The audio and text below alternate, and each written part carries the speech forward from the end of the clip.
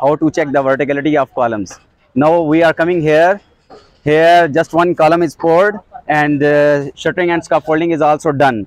So we check the verticality of columns by Plumb Bob.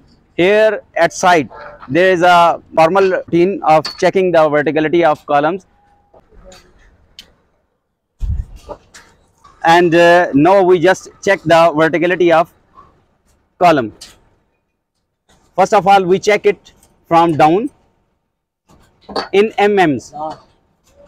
This is necessary to check the verticality of column in mm. Here it's 160 mm, as same as we check here 195 mm. Now we go upward and check the verticality of column, as is it okay or not.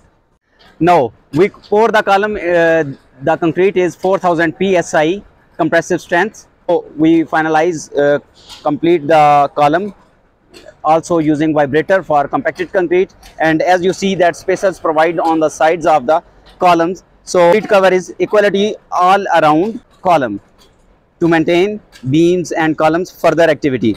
So after that we are here to check that scaffolding is fixed there, because alignment is thoroughly straight.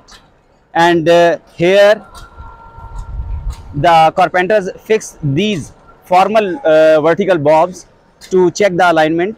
Column pouring, we are on the column to check the verticality of column. Okay, here we check that it's 150 mm. As you see, it's 150 mm. The vertical alignment is 150 mm. And also we go down and check again with 150 mm. And both sides we provide Plumb Bob, formal Plumb Bob, by using binding wire and brick for the high accuracy. As we see here 155 mm. Here 155 mm and there 150 mm. Now we go down and check again the bottom verticality.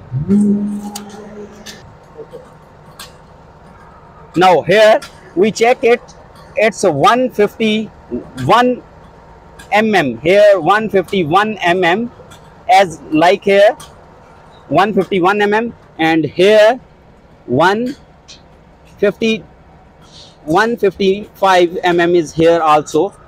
Here in columns we just provide 5 mm tolerance to adjust the verticality. Thank you for watching this video.